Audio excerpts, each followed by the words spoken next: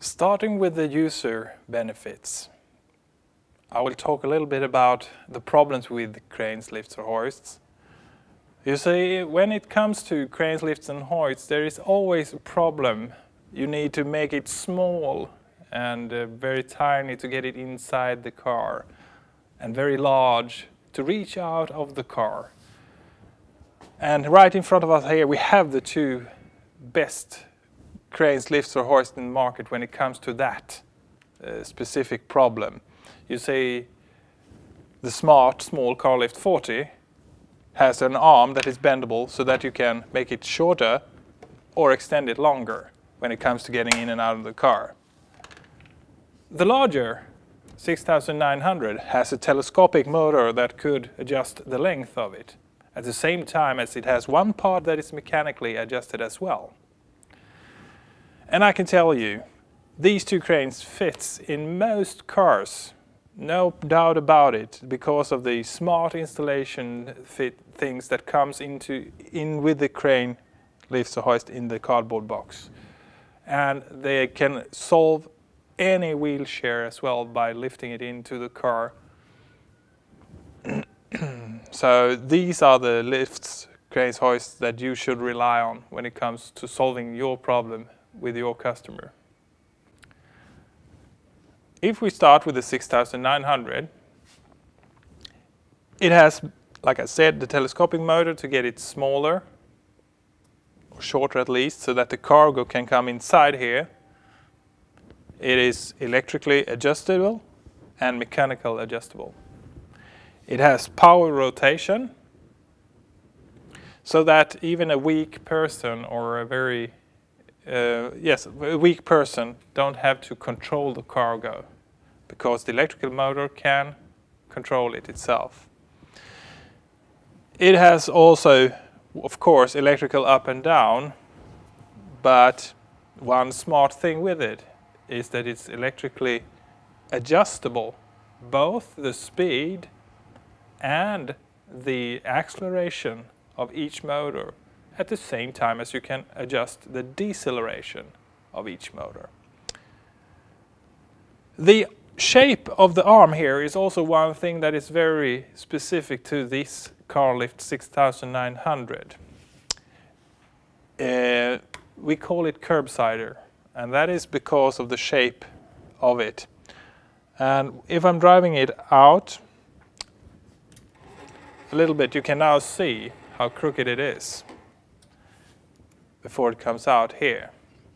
But it gives you also the advantage of getting inside the car a little bit. If you have a very leaning body line or car luggage opening that is leaning very much, you get rid of the head, the lifting head, by pushing it inside the car with this length here.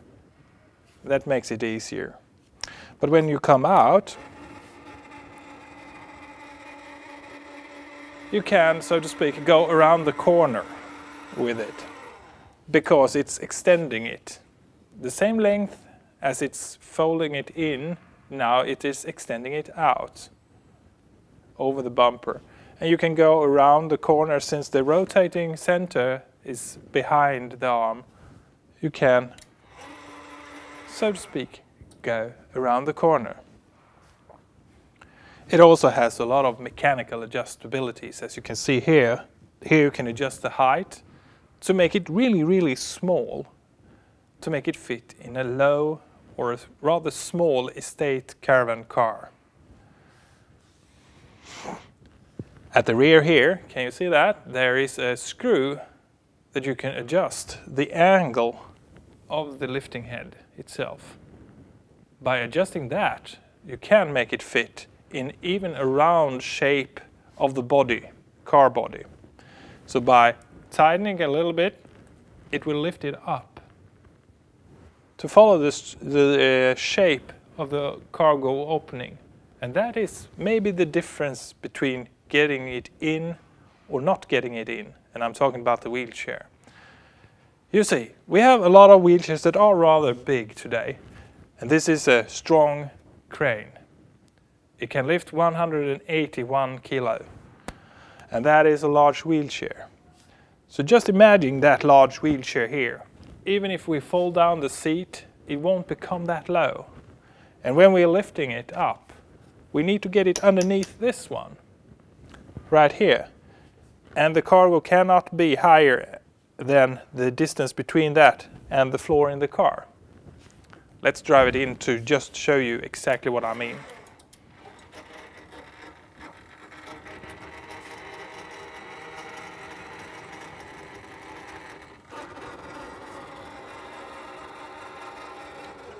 As you can see here, of course, this distance here between the floor and here is the maximum height of the cargo, so to speak. But if you have it straight, and maybe this part here is touching the roof, now I have a lot of space here.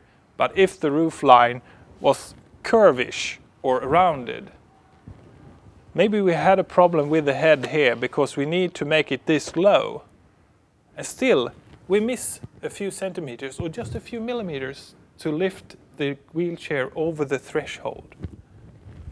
Then you can adjust it behind here of the lift head, adjust it and lift the head up a little bit because we maybe have more space right here where we're lifting it up.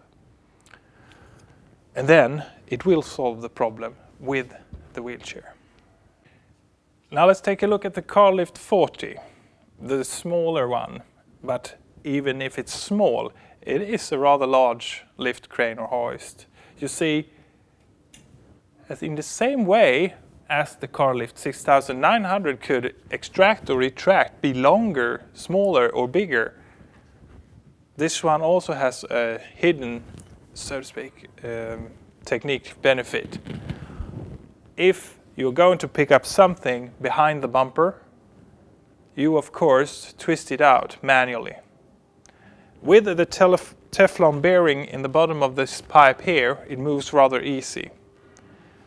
That is something to keep in mind if you're going to sell this to a customer which is very weak. But we talk about that later. So right here you can see the arm. It is rather long and we can reach out quite far over a wide bumper or something like that. But in the middle of the arm there is a joint or a hinge, so that when you come inside the car, when the cargo hits the wall on the other side, you just flex the arm a little bit and it becomes shorter. And you can see now it is a difference between nearly 25 centimeters, at least it is 20 centimeters, that you gain by crook the bar or bend the bar a little bit. And even if you have a large estate and it's maybe mounted right inside that opening, you can extract it inside the car so you can reach further in and unload the cargo inside the car. And in the same way as the 6900 could go around the corner by its crooked bar, this one has the possibility, of course, to bend the other way as well.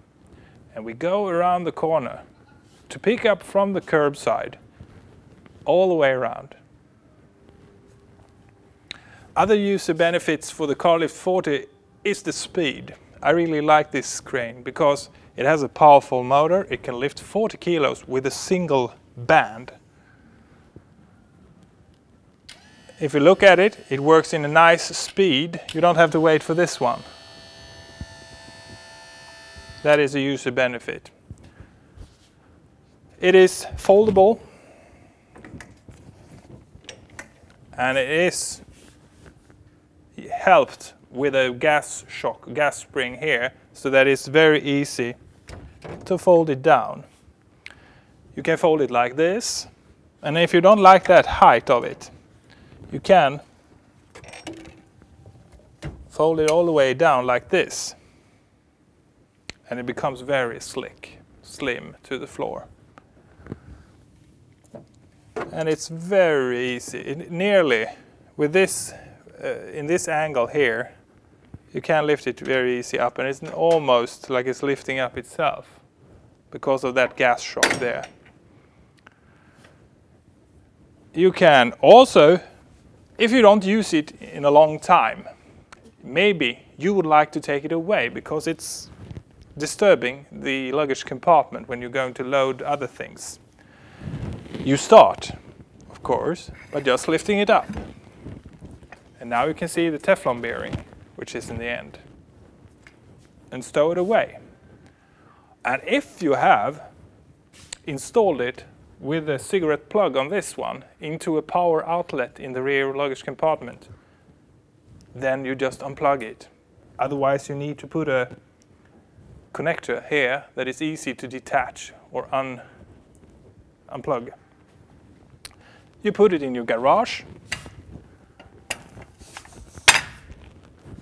and now it's only the small pipe here, and of course it is still foldable, so you can even make it smaller. And it's a rather tiny piece. You can also mount it the other way, so you fold it into the car. That is also a possibility. And talking about installation, I will show you some really nice tricks when it comes to install both these cranes. But that is on the installation part.